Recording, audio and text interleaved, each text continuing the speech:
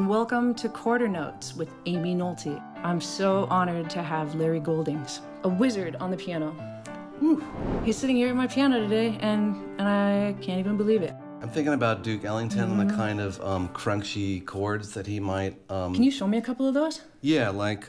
It's like a whole step above one of the degrees, but you voiced it in the bottom. Yeah. That sounds great. Now, a lesser composer would have gone... That's what I might have played if you asked me to play it, actually. That would be the standard thing to do. Yeah. But from the emotional standpoint... 1, minor 3, 1, and again. Oh, that just kills you. If I came up with a 4-note motif, Yeah. could you make a little something out of it? No, I'm just gonna think of it right here, too. Okay.